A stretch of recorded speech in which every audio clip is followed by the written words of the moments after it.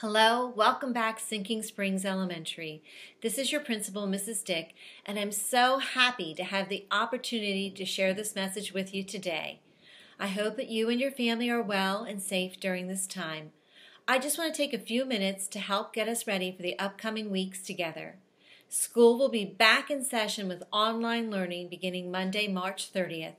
This is a new way of doing school, and we are still here to help you. Truly, this is new for all of us. We will begin the week of March 30th working through our flexible instruction days. Students, you will use your school-issued iPad to complete schoolwork. If you do not have your device with you, please let your parents know to contact me as soon as possible so that we can make arrangements to pick this up from school. Email is best because we're all working from home during this time. Your teachers are here to help you, and you can reach them by email or on Schoology from 9 to 12 and 1 to 3 starting on Monday. Your teachers are preparing a week's worth of lessons and activities for you in their FID folders on Schoology. Please check your teachers' FID folders for your work and complete these assignments throughout the week. Work will be due every Friday. Each day, you will have a morning meeting message and task shared with you from your homeroom teacher. I ask that you please post a response to the morning meeting message. This will help your teacher know that you are checking in and have seen your work.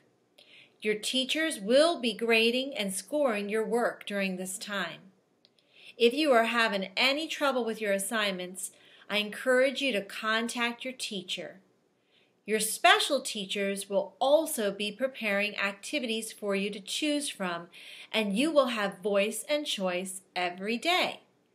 I just ask that you choose one activity to do from the special choice board, and that's every day. Now, interestingly, if you want to choose more than one special activity each day, you can do that. Go right ahead. Some things to think about. Do you have a good spot at home to work? Is there someone there who's able to help you if you have questions? Here's some advice. If you are having trouble, if you get stuck, and there's nobody really to help you, or no one seems to be able to answer your question, I would say go on and move on to another task. Skip on to the next assignment or the next question. You can always check in with your teacher later to get an answer to that question. If you're having trouble with your iPad, please let your family and your teacher know.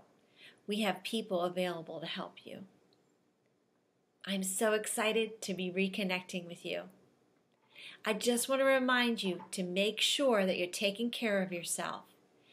Even though I will not get to see you at school each day, I'm thinking about you, and please know that there are lots of people available to help you with whatever you need. It's always a great day to be a Panther, and as Panthers, we're going to get through this challenge together.